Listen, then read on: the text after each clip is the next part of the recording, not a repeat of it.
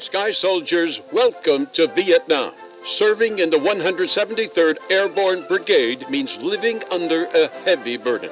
But here's your chance to take on the legacy of freedom-fighting heroes from your unit's past. After the Gulf of Tonkin incident, it has become clear that it is here, in Southeast Asia, where the front line in the war on communism has been drawn. As President Johnson once said, "We do not choose to be the guardians at the gate, but there is no one else."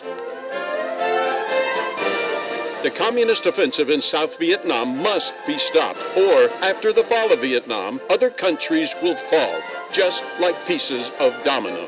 America remembers the lesson from Munich and will never step down to the dictatorship. You will be fighting with a sinister enemy, leading its so-called war of liberation. But be sure that Viet Cong has nothing to do with liberty. It is all about enslaving the freedom-loving people of South Vietnam and subordinating them to North Vietnamese communists and their masters from Red China. We are superior in weaponry and training. Our cause is just. This will be a very short war. You will be celebrating Christmas back on Okinawa, I guarantee.